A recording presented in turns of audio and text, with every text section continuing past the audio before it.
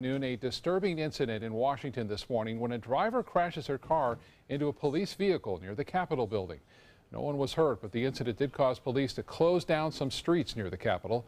ABC's Lana Zak has more.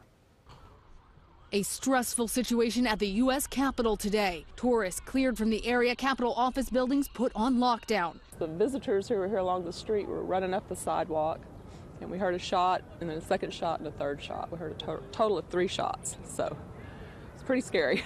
The call of shots fired came in around 9:30 this morning. The United States Capitol Police officers observed an erratic and aggressive driver. Early reports that a female driver struck a Capitol Police cruiser and then tried running over other officers who were on foot around the Capitol compound.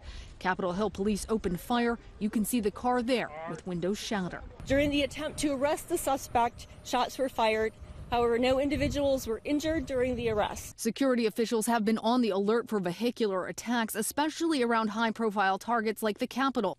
The concern that would-be terrorists here could try to mirror attacks in Nice and London. But in this case, the initial evidence points elsewhere. Although preliminary, this incident appears to be criminal in nature with no nexus to terrorism. So far, authorities are not yet saying if they have a motive.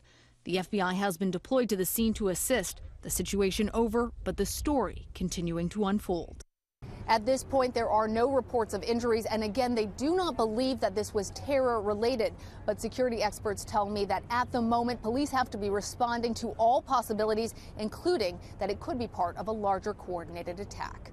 Lana Zak, ABC News, Capitol Hill.